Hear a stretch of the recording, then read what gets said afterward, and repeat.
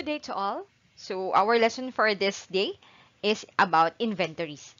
Sorry for it was quite late for the uploadings. Hope you were having a good day. Okay, our learning objective for this one would be number one, to define the inventory, determination of cost of inventories, the cost formula, the subsequent recognition as expense, and its disclosure requirements. So what is inventory? Inventory includes asset held for sale in an ordinary course of business. So meaning, these are anything that you are intended to sold or intended to sell to the merchant. So this include finished goods. So what are finished goods? These are if you are engaged into an RTW. Like for example, if you are selling through online services through wherein the goods are already set or could already be sold, these are what we call now the finished goods. Asset in the production process for sale in an ordinary course of business. So what are this process? For example, you are into processing. For example, you are selling RTWs of clothes. So when the clothes is not yet finished, then these are so-called under production. And then lastly, the work in process, and these are called work in process if they are still under production. And then we also have the supplies and material that are consumed for production. So for example, the yarn, the clothes, or the cloth, I mean. So these are things that are under our inventory. So these are classified into three. Raw materials, for example, if you are into selling of clothes, so the yarn, the cloth, the and other things that you need to use to be able to produce the shirt. And then if it's under in process, if you are already put the clothes, but it's still on the process as to its sleeves, as to its color, it's not yet entirely full or fully finished, then this is now what we call now the work in process. Then when you already have the shirt, then that's what now we call as our finished goods. Okay, so raw materials, as what we said, these are materials or supplies to be consumed in the production or in rendering services. So usually raw materials, these are the basic things that are essential in order for us to produce our end product or the finished product. Like for example, in our YouTube channel, in this when we are still preparing for our slides, for the content, then these are the raw materials. However, since it's YouTube channel don't usually have inventory because what we are catering is our services. Services, meaning our talents. Next, we also have work in process. So work in process, these are goods in process of production for such sale. So for us, since we are in a YouTube, if we are still putting all the content, we already have the slides, but no voice over yet, and we are not able to put that on our channel, then that's what we call now work in process. And for finished goods, when we already finish all the content, all the voice activations, and we already upload it on the YouTube, then these are now held for sale, or meaning in an ordinary course of business, or meaning we had already put that on YouTube and it's already copyrighted under our name by the channel. Because it was already known to the public that it was pertaining or being conceptualized on our part. Next, we also have each item for inventory is valued at. Usually, when we buy inventory, we normally value it at cost, meaning the amount on which we paid for us to be able to get that product. So, for example, if you are into an RTW, you buy a shirt at 20 pesos, then that's the cost. As for us, in our YouTube channel, the cost would be the electricity, the time we input on the channel or the concept, and then if we have we'll be able to hire some content creator, the graphics creator. These are all pertaining to the cost. Because without those people, we were not able to put our activities or what we wanted to cater to our viewers. However, in the inventory, but for us, it's not like that. We also have the net realizable value. Because an inventory item, since nowadays, because of the deflation, because of the economic downturn, some of the inventory become obsolete as the years pass by. Like for example, our gadget, before we had bought it for 10,000 and then after a certain period it only goes like 5,000 and still new, then we would now record an impairment because the valuation of inventory could either be cost or net realizable value, whichever is lower. So meaning if you bought this t-shirt at 20 and then after economic downtrend and what other activities, it went down to 15 pesos, then you have to value that inventory at 15 pesos because nobody would wanted to buy it at 20. Okay? So what are the causes of inventory? So the cost of inventory shall comprise of cost of purchases. So meaning what we bought, the cost of conversion and other costs incurred in bringing the inventories to their present location. So since we have the three different kinds of business, number one is the service business on which as YouTuber are under because we were creating our talent, our services, our knowledge to the public. Then what are the costs under that? So number one, we have the cost of purchases. The purchases means these are our content creator, our graphic creator, our staff who were able to be directly to help us on the content. This is what now under the purchase price. For our merchandising, the one who bought goods and then sell goods, the amount that they bought for that particular product. These are now the purchase price.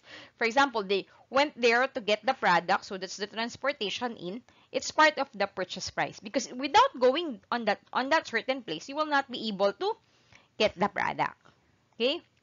So how about our manufacturing industry? Example are those who were creating condominiums. So the purchase price include the purchase of the land, the purchase of the buildings, and then the services or the people working for that particular building would also be part of the purchase price. Now, we also have the cost of conversion. So for us, we have the cost of conversion. So for us, services or YouTuber, the cost of conversion would be the time we could be uploading the NT because it would incur electricity. It would also incur, what do you call this? The internet, and so on and so forth. Because usually, the conversion costs include the labor in the factory overhead. The labor is the one that we working. So it's the manpower. We had already discussed this in our cost production or the cost concept. Then we also have the so-called overhead. And overhead, these are small amounts that are essential in bringing the product to its finished good. Like for example, the electricity, the water, the stuff that are needed for that. So those are for our YouTuber. For the merchandising, these are their storage because they would be needing storage so that the goods would be safeguarded.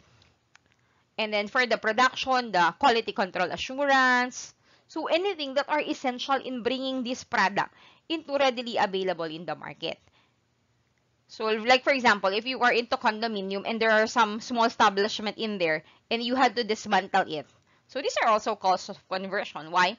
Because you cannot convert that particular place into a condominium without dismantling those previous properties that are standing on that land.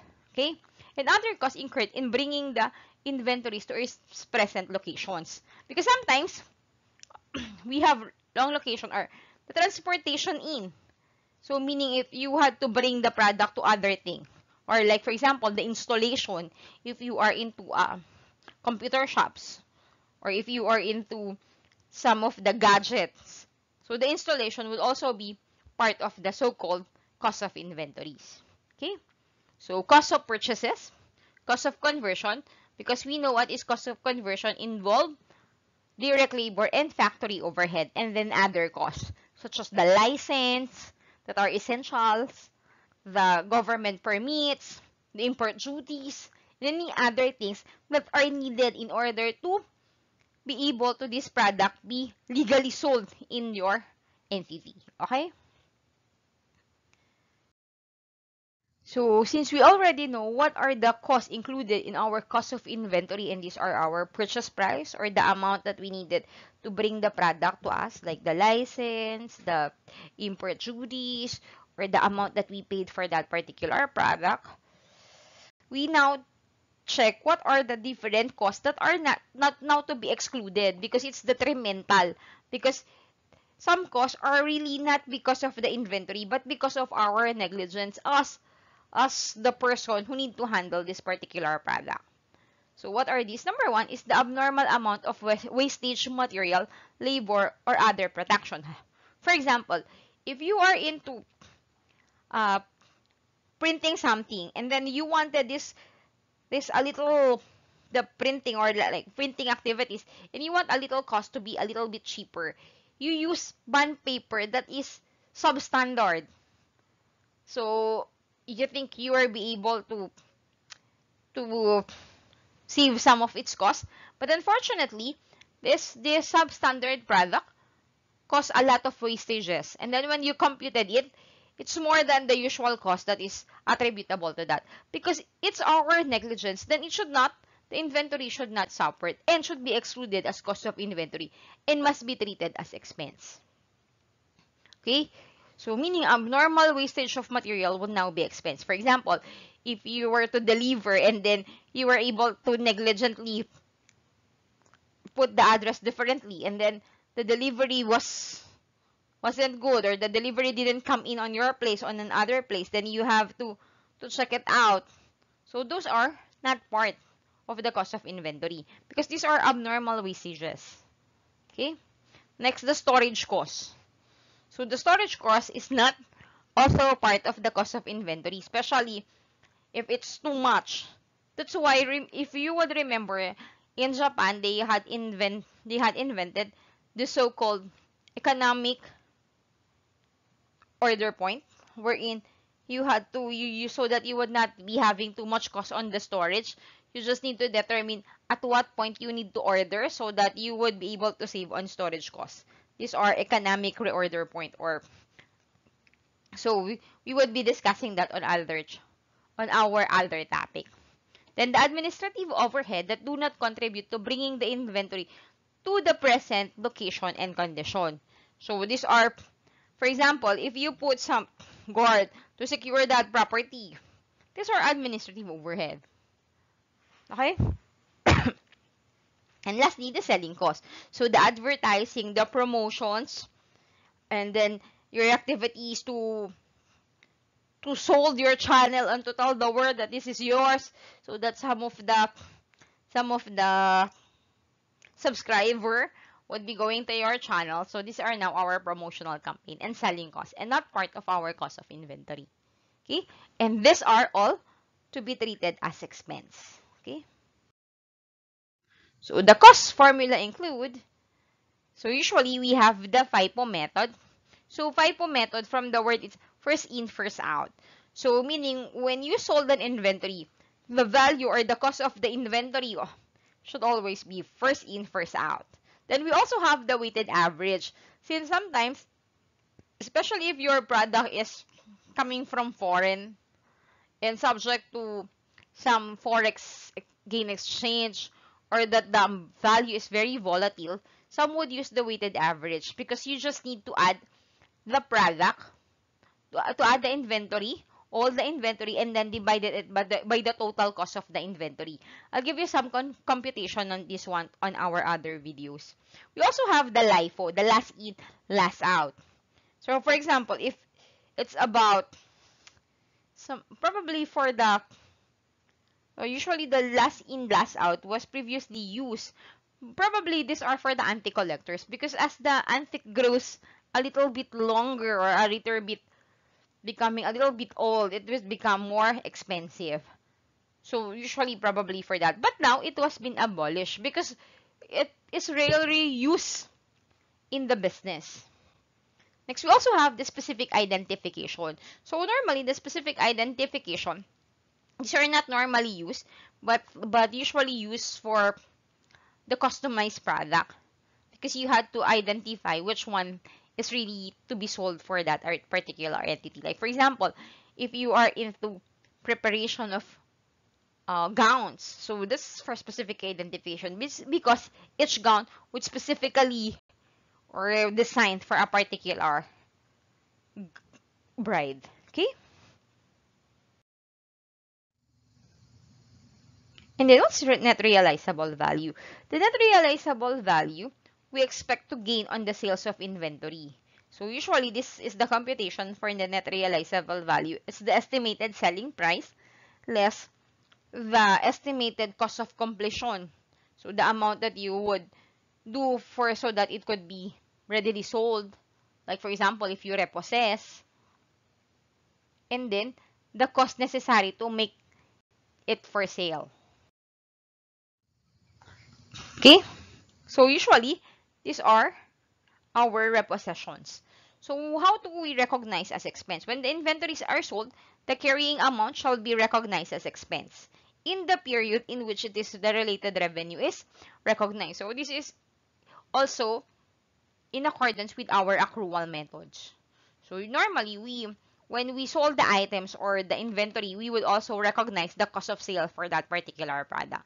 For example, if your channel is already monetized, you would have to now deduct so that you would be able to know how much is the profit you earn for the channel by checking out the electric bills that are attributable to your activity, the internet bills, and then the promotion. No, the promotion is other expenses, and then your payment to yourself, so that you would be able to know if you are really profiting on the activities. Next, the amount of any net write down of the inventories to net realizable value. All losses of inventory shall be recognized as expense.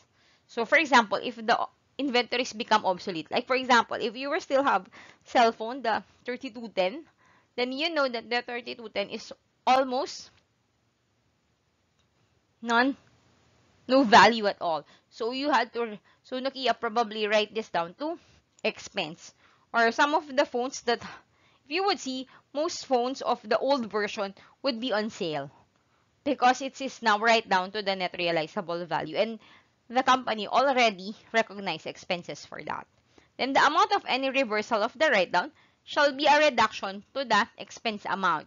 So we just wanted to correlate because any reversal or any recovery for that matter would now be part of the expense, so that the inventory would now be lesser for that expense. Okay,